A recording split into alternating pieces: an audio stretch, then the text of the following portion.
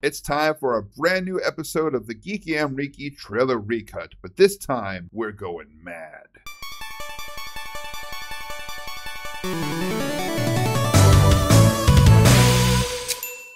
That's right, people. This time I will be doing 4 recuts for all of the movies in the Mad Max franchise. Now, if you haven't seen one of my trailer recut episodes before, I have a specific set of rules that I have given myself to make things much more difficult. Okay, that's not really why. I do this show to help keep my editing skills sharp and to show what trailers should look like, alright? They should be shorter, they shouldn't show so much of the movie.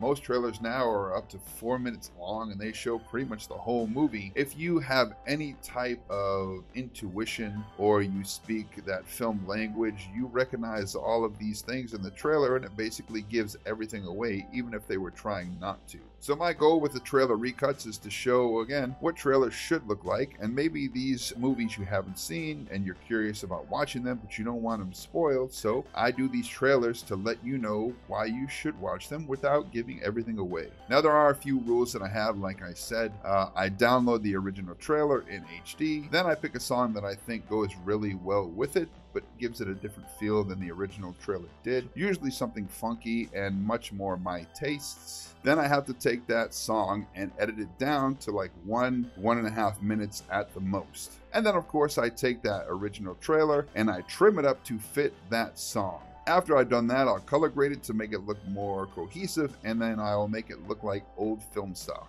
And that's how the Geeky Amreeki trailer recut works. So, like I said, this time we're doing Mad Max. Let's go ahead and start with the first movie. A lot of people say that this is the weakest link in the franchise, and I very much disagree. I think this is a fantastic movie. It is very different than the later films, but it does have some cool action scenes. It does have great characters. It really gives you insight onto who Max is and why he has the issues that he does throughout the rest of the franchise. So with all that being said, here's my recut for the first Mad Max movie.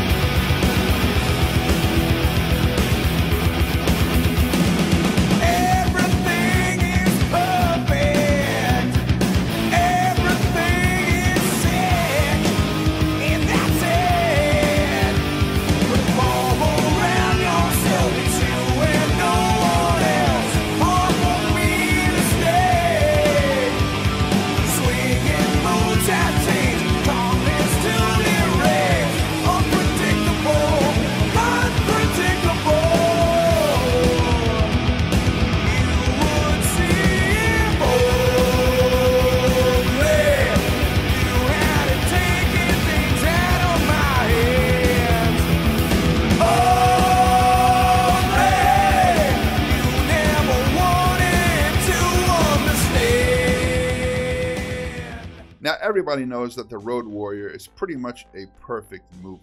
It has great characters, it has a great story, it's got really good pacing, there are some of the best driving action sequences in film history. It's just amazing, and what's so sad is I know so many people who've seen Fury Road, but they've never seen The Road Warrior. They didn't even realize there were 3 Mad Max movies before Fury Road. Now, of course, Road Warrior is much more action-packed than the original film. This one focuses a lot more on the other characters than it does on Max. This is kind of where it changed, and it was more about the world and what Max was trying to accomplish in it and how he was just trying to survive. But that's enough about the movie. I don't want to spoil anything, so check out my recut for The Road Warrior.